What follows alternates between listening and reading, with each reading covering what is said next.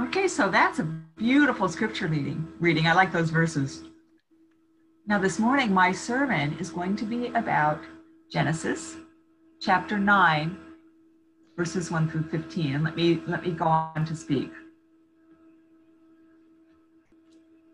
Those three were angels of the Lord. And they came and asked, "Where was your wife?" Abraham said, "My wife is over there in the tent." And then one of them said, "We will come back here at the same time next year, and your wife Sarah will have borne a son." But Sarah, who was in the tent, took this all in, listening. And Abraham and Sarah were already well past the age of fertility. So Sarah began to laugh. They thought, "What? I am already worn out, and my husband is old. We cannot enjoy that type of relationship." And then the Lord told Abraham, "Why did Sarah laugh when I said that next year she would be bearing a son?" Then the Lord told Abraham,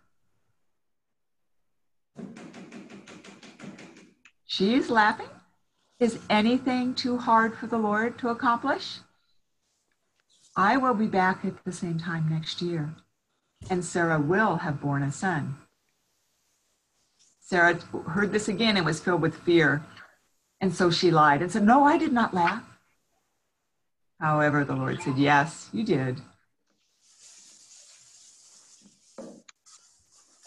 Isn't that a cool scripture story? It means that God can do absolutely anything, right? We can't doubt that at all. You know, God decided that Sarah, this ancient woman, would bear a son, and so Sarah did bear a son, right? You know, but also this morning when John was reading the scriptures, he was talking about how Abraham was so congenial and showed such hospitality, right? You know, the Bible is full of so many examples of hospitality. We are supposed to show hospitality to other people. We're supposed to be welcoming them in, taking care of them, giving them foods and places to sleep, and just being a welcoming people. Can you imagine if those three folks showed up without warning? If they just kind of appeared? Then, you know, can you imagine having to scurry around and cook and get things ready for them? Well, in biblical times, it was a very strong cultural norm to portray hospitality. These days, though, we demand prior notice so that we can buy the food, we can cook the meals, we can get the showers ready, we can change our clothes, we can look our very best before our guests arrive, right? It's a lot of work when you got a guest coming. We would never stand for somebody just showing up unannounced saying, "Can I stay at your house for a week?" We would not be very accepting of that, right? Maybe some of you remember, maybe some of you don't, but I feel like so very many years ago, the deaf community didn't have any TTYs. We didn't have video phones or text abilities. So it was really hard to communicate. And some families who didn't have kids meant they didn't have any phones. So that because they didn't have hearing children, so the parents didn't have phones. And deaf people would just show up at each other's houses without letting anybody know. They'd just knock on the door, and whatever I had on, however my hair was, whatever my house looked like, whatever my clothes looked like, filthy or not, there they were. So I just invite them in. That's not a good idea any longer. We all like to have some prior knowledge. But this morning, part of my message that I would like to talk about are these verses I just read. The part where it seems that Abraham and Sarah had run into a wall. They were too old. There's no way they could physically bear children any longer. They had come to an insurmountable wall. But they both knew that they were well past the age of childbearing. And Sarah thought it was pretty humorous. But then one of those angels said, well, next year you're going to have born a baby boy. All Sarah saw was the wall. And Sarah didn't have any idea that God had put a door into that wall. The wall was her age, was the old age. God had put a little door in there that she could open. And the Lord was ready to open that door.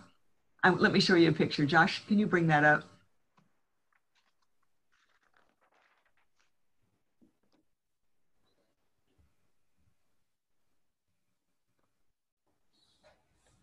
Okay.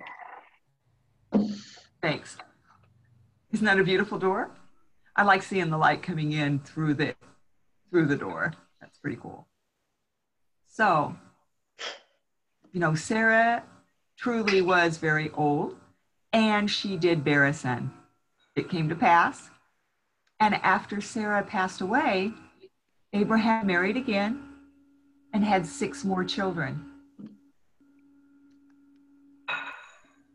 Abraham and Sarah faced that wall of age. It's a fact, but God was able to open the door so that they could come through, and then their family increased and the generations flourished. As we become older, we face the same type of walls because of our age. Some of the walls you think only would happen to other people.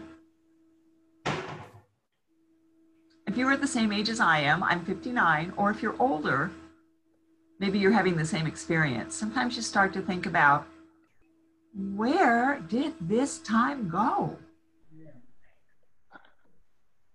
Where? Some people really look forward to retirement, but they forget that retirement means that we're getting older. And as we get older, that means we'll have more aches and pains and droopiness, right? Sometimes we can be restless. I have restless legs and my hips ache all night long. And I wake up at like 4:48 in the morning. Some of us have arthritis. Our fingers and our hands get stiff and swollen. We are achy in all of our joints. It's no fun, right? Our eyesight starts to diminish. Those of us who can hear have diminished hearing. Sometimes we forget what we came in here for. Like, why did I come into this kitchen anyway? Or we think, what am I doing here? Sometimes you forget where you put your glasses. I've got thousands of pairs of glasses and I still can't find them when I need them. We think that these kind of things are going to be happening maybe to our parents or our grandparents, maybe our aunts and uncles, but not to us. And then one day we wake up and what do you know? Yep, we're old. And yep, I've got pains and aches. And yep, I'm starting to get forgetful. And yep, I don't see as well as I used to. And then we start to laugh and think, can I do these kind of things? No way. That's only for young people. When something comes up, there's no way I can do whatever that task is. So we have hit several walls that tell us we can't do what we need to do any longer. Those walls tell us we're worthless, that we're old. Those walls tell us that they don't need us anymore, that we're unnecessary. We're just going to have to wait until we die because our life is over. Well, I want to tell you something different. What we should be thinking and feeling and living is that we are still here. We are still worthwhile. God can still use us, and God will open doors for us to walk through continually. Life is not over. While we have breath, life is not over at all. In Exodus chapter 14, verse 15 and 16 are pretty cool. You know, I can read this, but I'm probably going to add a little bit of my envisioning of what God's facial expressions are. This will be my interpretation of Exodus. Then the Lord told Moses, "Why are you screaming for help? Why are you crying for help? Did I not tell you that the Israelites will continue to move? Lead them with your staff, hold it high, and the Red Sea will part for you so that you can make your way safely across." Go on, the Israelites will be able to cross on dry land. Isn't that cool? I absolutely love that verse, because can you imagine? The Israelites have been slaves for 400 years. Now they're escaping, and here they've come to the Red Sea, which is this huge body of water. And Moses is at his wit's end and is just crying for help. Moses has hit a wall, a big wall, and doesn't know what he's going to do. And God says, "Why are you crying? Nothing is impossible for me. Just hold up your staff, the seas will part, and go on your way." Sometimes we cannot see over the walls in front of us, right? Sometimes the walls are there for a purpose, but the walls will have a door. And so many times God will put a wall in front of us, and sometimes God will have the door closed. Other times God will open the door and we'll know we're supposed to go through and proceed.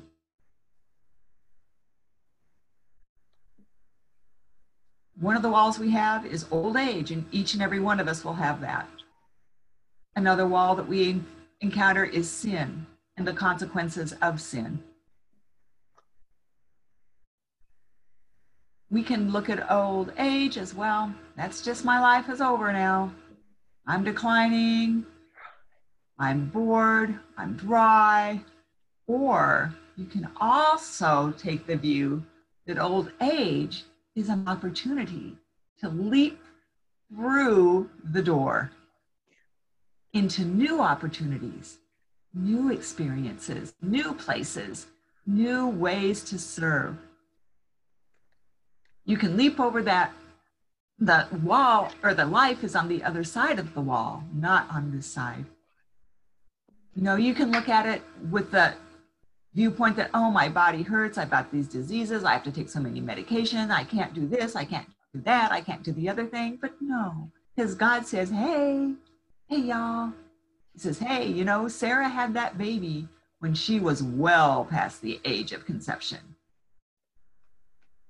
And he did that with Sarah and Abram. And if he could do that with them, he could do that with you and I as well. Once God opens that door, just go on through. You could see Sharon's song this morning, that God is good. And God is in deaf ministry, because even though we don't hear God's word as easily, it's hard for us, right? Communication can be a barrier, it can be a wall, right? But God uses every single one. Every single one. The children of Israel, the Israelites, couldn't see past the wall of the Red Sea. They couldn't see to the other side. They were terrified. They didn't know what to do. Because that Red Sea seemed like an insurmountable wall, right? I mean, for sure, we would just be petrified and screaming out in panic if we encountered that. It's a huge deal. You know, none of us have had to walk through a Red Sea. And can you imagine experiencing that? But God did open a door so that they could go on their way, just like he did with Sarah. She had the baby when she was old. Her body had already stopped producing eggs, but she was able to be impregnated and bear a child. God parted the Red Sea so the Israelites could cross on dry land. Because as God said, y'all, no way is your life older. Even you who are older chronologically, your life isn't over. I don't care if you're sick. I don't care if you got pain. I don't care if you've got some disease. I don't care if you're deaf. I don't care if you're poor. I don't care about that. God is saying, I am not finished with you all. There are so many, many, many opportunities for everyone. And God told the Israelites to go, to keep going, keep moving. You see this door opening, walk through it. Don't let your fear incapacitate you. Don't let your age incapacitate you. Don't let your perceived skill level cause you to freeze up and become blind. Look and see the door and walk through each one. Some of the Israelites did complain. They were murmuring. It says they murmured. They'd already faced the wall of Egypt, and God had opened the door for them to walk through out of Egypt. And here they were at the Red Sea. And some of them murmured and wanted to go back into slavery in Egypt. Don't do that, guys. Just don't do that. Do not do that. When you see the door in front of you, you see it opened, go forward. Don't look back or go back into your old habits and your old ways. Just don't. Once the door is opened in front of you, you are beckoned to go through, and you will face something new. But know that you will be walking through that with God. Trust God. Have the confidence and the knowledge that God knows what God's doing. Right? Nothing's too hard for God. Every time you move through a new door, know that Jesus is walking right by your side. Jesus is there to shield you. Jesus is there to destroy the enemy. Jesus is there to protect you and support you every step of the way as you move through that open door into whatever that new experience is. Maybe some of you think, yeah, but, you know, the devil puts the walls in front of us. Well, that's very true. There's a lot of, but some walls come from God too.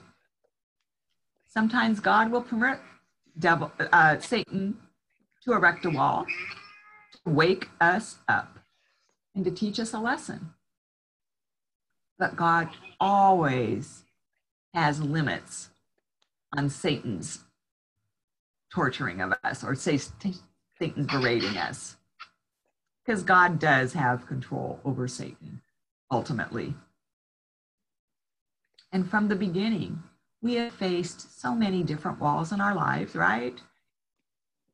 But once again, some of those walls were put there by God, and some were put by our enemy.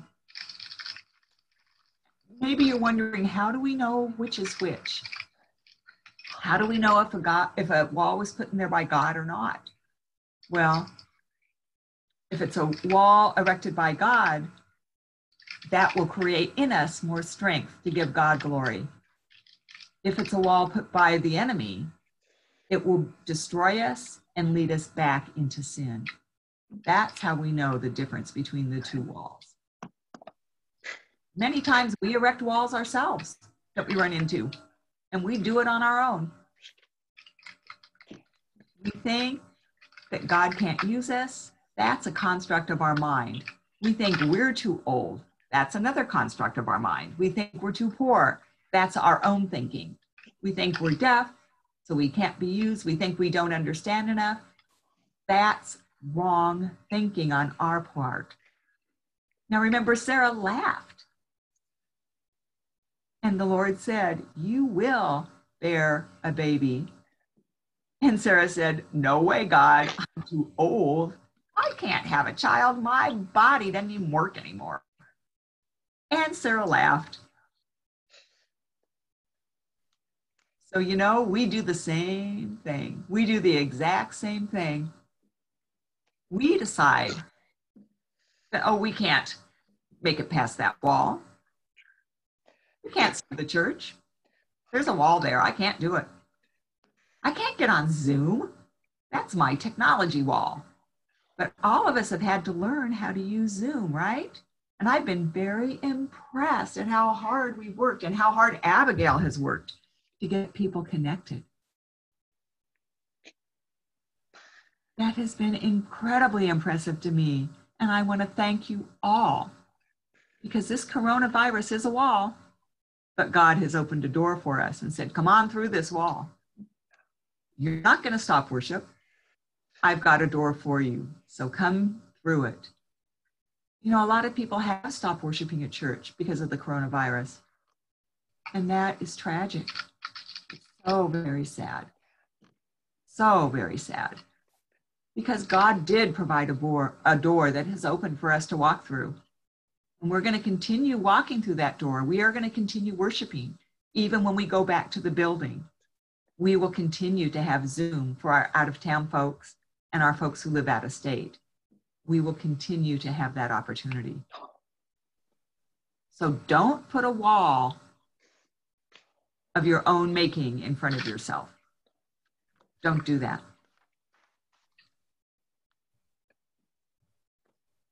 Every time you erect a wall, that gives Satan great glee. And Satan says, come on now. And it leads us into depression. It leads us into low self-esteem. It can lead us into self-destructive behavior. And I want to warn you about all of those. In 2017, the suicide rate was most between the age of people between the ages of 45 and 54. The suicide rate was highest in that demographic. The second highest suicide rate was in people who were 85 and older. There were less rate of suicide in younger people than in the older population, because the older population always puts a wall up. They think they're worthless. They think they're too old. They think they're taking too much medicine. But you know what? Who cares about that? God gave Sarah and Abraham children.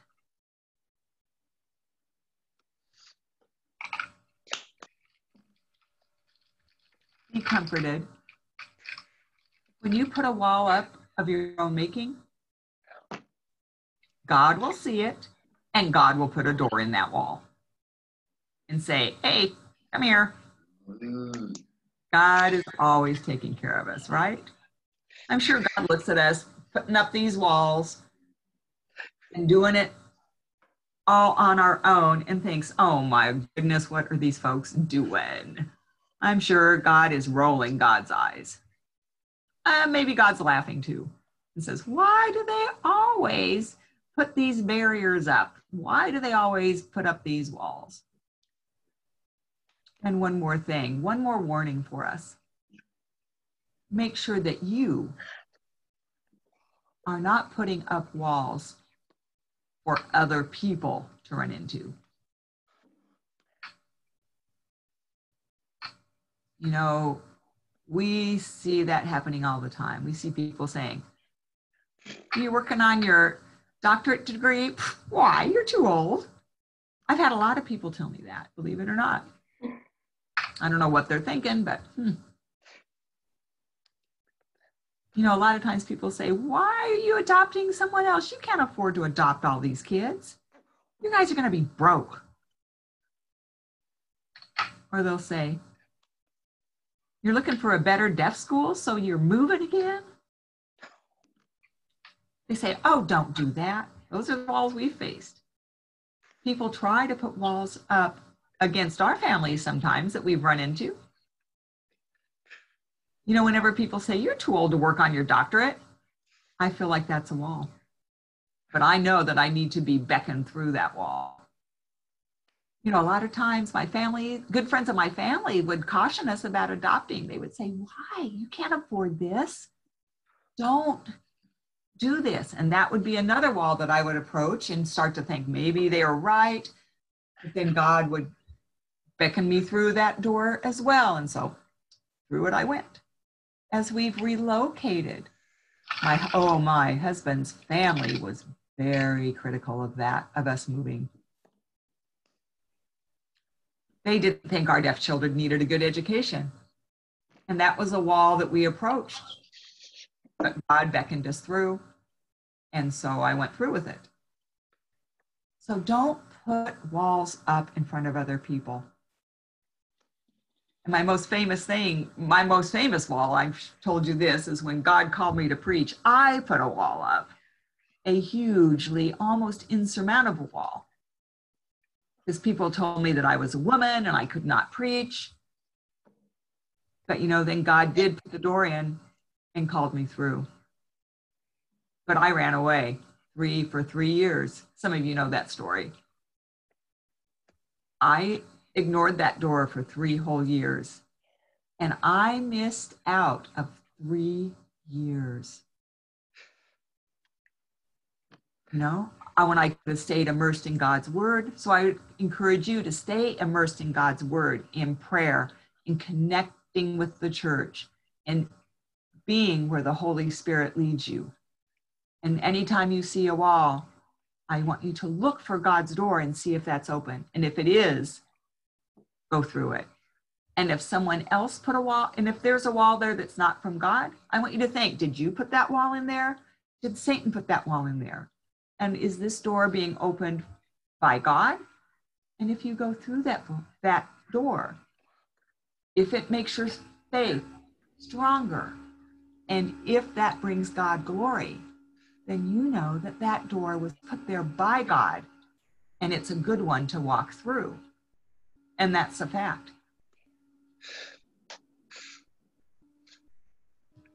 You know, we cannot keep walking through those doors without being immersed in God. We can't do it. We have got to be connected to God 24/7. And then we'll know without any doubt the difference between right and wrong. Amen and amen. Now pray with me. Sweet Lord, we thank you so much for our life lessons. We thank you so much for the lessons that you are teaching us, that you tell us we are not too old. None of us are too old. We are not too deaf. We are not too health compromised. We are not too ignorant. That these walls are nothing to you, that you will use us. As long as we are here, living and breathing on this earth, you will use our lives to your glory. Lord, do everything to help us see the walls and discern who put that wall there. Did I put this wall there on myself? Did you put this wall? Did Satan put this wall up in front of me? And to look at the door, to find the door and see who's beckoning us through. Help us not to think negatively about ourselves and our lives. Help us not to dwell on being unworthy. Help us to look at ourselves as your child. Help us to remember that you created us, that you love us. And we are now known as children of God because we've accepted Jesus Christ as our Lord and Savior. And we thank you for Jesus. Help us to notice, to know, to believe, to trust, and walk through those doors to serve you. And whatever you call us to do to serve, let us do it. regardless of whether we think we can or not. Lord, I pray all of these things in the name of Jesus Christ, our Lord and our Savior, our light, our light. Amen.